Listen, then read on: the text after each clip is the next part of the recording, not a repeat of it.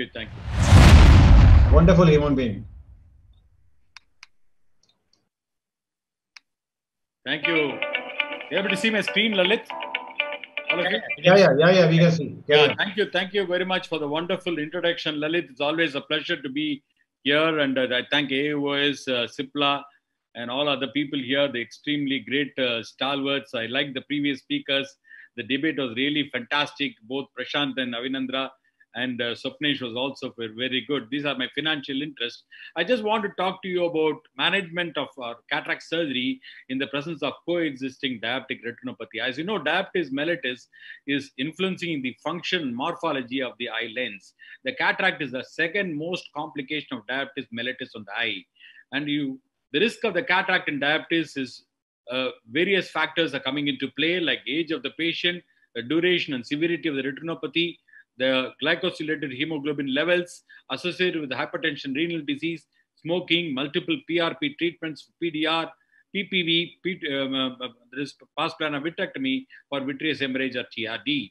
The basic pathophysiology is glucose aldose reductase producing increased sorbitol retained within the lens, which produces an osmotic gradient and vacuoles, and it produces something like an intermittent or lens swelling or opacification of the cataract of the lens. So the different types of the cataract, the PSC cataract, which is the most common, the cortical, the mixed type, very unique to diabetes mellitus is the snowflake cataracts, which are very typically seen on the posterior capsule or subcapsular area, that is the posterior subcapsular, the snowflake variety, which is very typical in patients who got diabetes mellitus.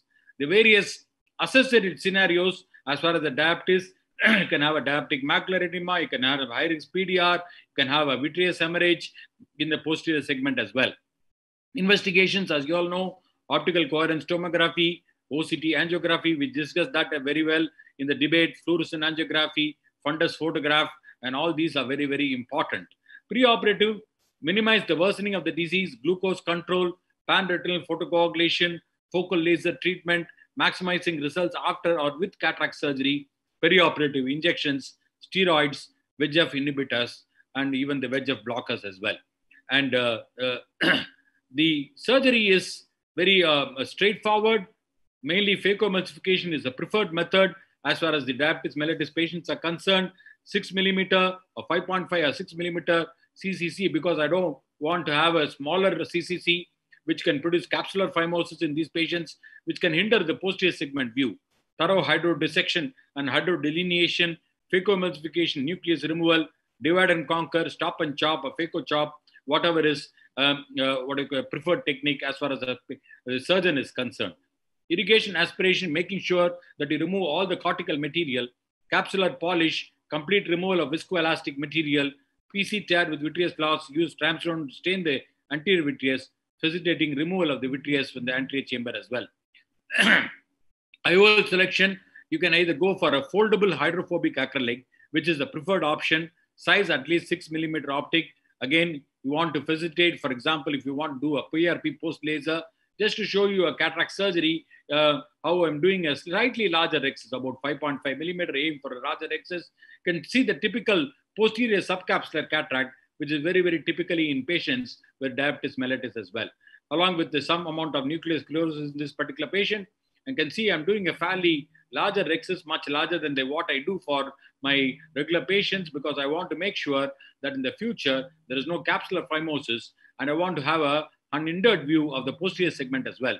And the routine cataract surgery, the direct chop technique, as you see, you can see that I'm doing the direct chop technique followed by implantation of the foldable lens in the bag, which is again very important, because these patients are more prone to inflammation as well. I'm going to show you different case scenarios as far as the combination of cataract surgery with diabetic macular edema or diabetic retinopathy is concerned. Both eyes, mild cataract with DME, preoperative vision 618, postoperative vision is about 6.9. I did an intravitreal anti-VEGF with the laser in this patient, and 3 months later, cataract surgery. The main idea of this particular thing, you can see the posterior subcapsular cataract. This is the OD picture with the CSME as well. The OS picture is CSME, and you can see the lasers. After 3 months, can see that preoperative vision is about 618, fairly significant macular edema with a macular CMT of about 750 microns, and can see that I'm going ahead with the cataract surgery after 3 months. Initially stabilizing the retina, not going out with the cataract surgery initially. That is what the take-home message I want to give clearly for all the people here, that you stabilize the retina and then go ahead with the cataract surgery by stabilize the retina in the form of an anti-VEGF or lasers or whatever is comfortable for you, whatever is indicated in this patient. You can see the postoperative vision is improved to 6-9 parts. The OCT is almost flat. Case number 2 is OD, PSC with the DME, preoperative vision 6/24, postoperative vision is about 6/6. Significant cataract with intravitreal. This cataract with intravitreal Osidex, can see the cataract is quite significant, and the patient had the diabetic macular edema as well, and can see that the view is not very good because of the dense cataract. The preoperative vision 6/24, again with the macular thickness of about 785. I can see that I'm combining the cataract surgery. I always put a suture when I put a Osidex, because Osidex gives a lot of pressure, and always I don't want the wound to open up during the thing. At the end of the cataract surgery, I always inject perioperatively or intravitreal Osidex as well, which is a dexamethasone implant, which makes the life easy for me. And you can see the postoperative, the OCT is also flattened, but the vision is also improved from 6/24 to 6/6. Case 3, again, cataract with vitreous hemorrhage. Preoperative vision is about 6 CF, 1 meters, and postoperative vision is about 6/60. Cataract with vitrectomy was done. Significant cataract in this patient. Significant vitreous hemorrhage. There is also TRD. You can see the left eye. The postoperative vision is about 6/18 in this particular patient. Again, you can see the preoperative OCT and the postoperative OCT as well. Case 4, again, mature cataract with the DME in the other eye. Mature cataract, the B scan is normal. We are not able to know whether the DME is there or not. The preoperative vision is about hand movements. The postoperative vision is about 6/18 in this particular patient. Cataract with prophylactic injected Osidex. Always remove the cataract and have a look at the posterior segment in these patients. Most probably when they have macular edema on one eye, they will have macular edema on the other eye also. I go ahead and inject Osidex in this particular patient. This is a patient who had a cataract in that eye, and the left eye, the macular edema was that was quite significant as well. And so I went ahead with this thing. So these patients, the pupils don't dilate in patients with diabetic patients, and also sometimes you might have to see sometimes there can be a small membrane. This is a patient who had a complicated cataract as well, and also significant diabetic macular edema as well. And you can see here I'm putting the iris hooks and going ahead with the cataract surgery, and then going ahead with the injection of Osidex. So you need to have pupil expansion devices in these patients sometimes, because they don't dilate as well like the normal patients. And this is another important thing. This is a postoperative vision, the postoperative OCT, where the OCT is almost flattened.